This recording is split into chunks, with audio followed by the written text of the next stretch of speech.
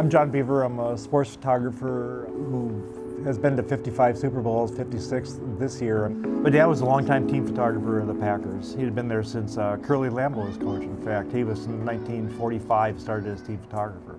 Right after the war, he was going to college in Green Bay and decided to go over on a lark over to talk to the Packers, see if they had a team photographer, and they didn't. So that's how he got into it.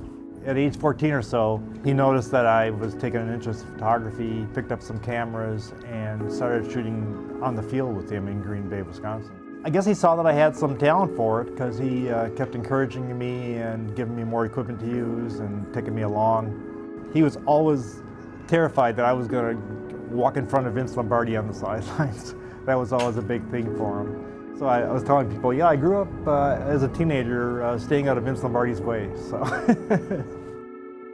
Growing up, it was like Packer players would stop by our house just to look at pictures in the basement after my dad had processed them. Occasionally I'd tell friends about this and they'd line up in the driveway and Bart Starr's coming in. So that was pretty cool. First game I remember distinctly is the 1965 NFL Championship, the Packers and the Browns. It was actually Jim Brown's last game. The Packers won it, and I got a few pictures from that. One ran in Look magazine as a double truck, and I think that's what kind of let him know that I had some talent. So the first Super Bowl touchdown I got, and as a wide shot, because I was at that point using a 135mm lens, which was pretty short. First Super Bowl was Kansas City, Green Bay at the Coliseum in LA.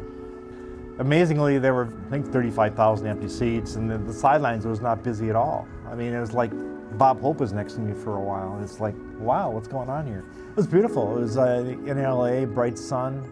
You know, Super Bowls back then used to be in 1 o'clock in the afternoon. I mean, that was a real plus, having that kind of weather. I think now they're looking for dome stadiums, and it helps everybody. We're all encouraged by that. But you know, the pictures have suffered too, because you don't have shadows, you don't have sun shadows, you don't have backlit conditions, you don't have grass flying, you don't have dirt flying. So that needs to always add to the pictures. So it's a bit more antiseptic now. So that part has gone down, but I mean, it's in total, I think we're all for this. This is the way to go. I've covered all 3 Super Bowls in San Diego. I had to cover them 2 of the 3. This is one of my favorite pictures, Super Bowl 22 here in San Diego. One of the first ones I was doing for Sports Illustrated. It shows Doug Williams being injured, and it has a lot of expression, action, dirt flying. The exposure was good. This is back when we still had to pay attention to have the correct exposure within a quarter of a stop. There's still some daylight left, but it's not like 1 o'clock sunlight. It's like muted, so it's shot with a 400mm lens.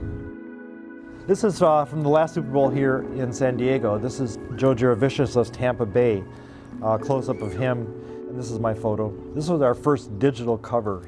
We were shooting film up to this point. This is kind of a shot in the dark, so to speak, shooting with digital cards. They weren't really sure this was going to work. They were always convinced that film was always the best, and they found out otherwise, of course. But I like this photo because it has wide eyes and an expression, and that's always key to a photo, being able to see inside the helmet. This is also one of my favorites, Super Bowl 45, my Green Bay Packers winning the Super Bowl. It all kind of ties together, and I just like the atmosphere of it. I think this player, who is not totally famous, he wasn't a star player, but I think he was smart enough to know that he should react. It worked out for all of us.